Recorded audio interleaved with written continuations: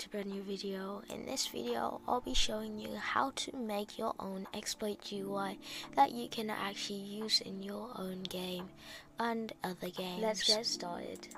So first of all, just open your Roblox Studio. As you can see, you might be wondering why I'm in Roblox Studio, because Roblox Studio can use script in Lua, and that's basically just the easiest option to do this, and there are multiple ways to convert UIs to Lua, so it's very easy to do it in Roblox Studio.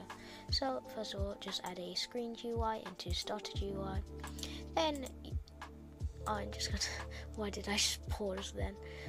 Then I'm just going to customize this frame however I want. You don't actually have to do exactly what I do. You don't even have to make it a frame, you could just make it a text button.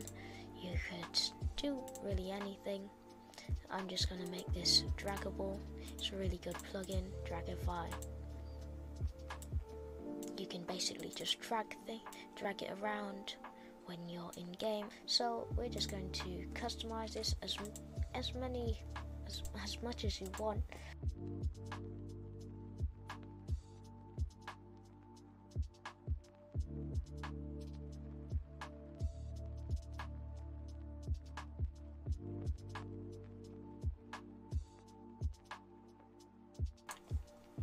And then let's just make this do, I'm not really sure, let's just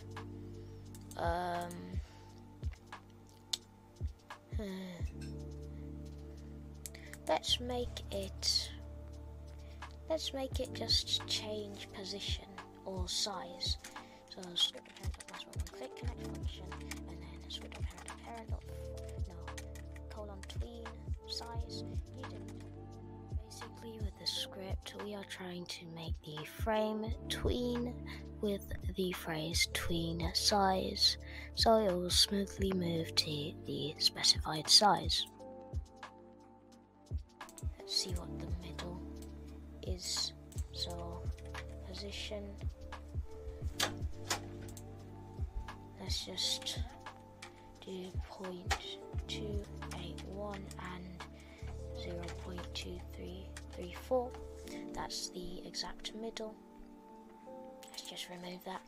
That looks a bit untidy like that, so let's actually just try that in game. But then we can try it, convert it. Let's see if this actually just works. It really does nothing, but it just proves that it actually works. So now we will convert it. So we have the screengui. So the plugin will be in the description. You can just download it to your Roblox Studio. So just open it. It should look like this. Just press no to module scripts if you want. It doesn't really matter. I don't think it will create one, but I would not put a module script in because it will not work.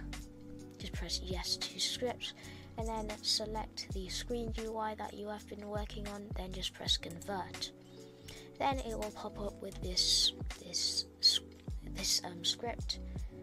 You can just copy all that, and then you can just delete that. It doesn't really matter. Now we can actually paste this into our executor. This is Trigon. I did a showcase on this last video. It's a really good executor. So it's attached, just press execute, and just like that, as you can see, it's not centered. That's really annoying, but as you can see, it actually works perfectly, and if you press reload, it works perfectly as well. So guys, that is all for this video. Please make sure to like and subscribe, and peace out. Bye bye.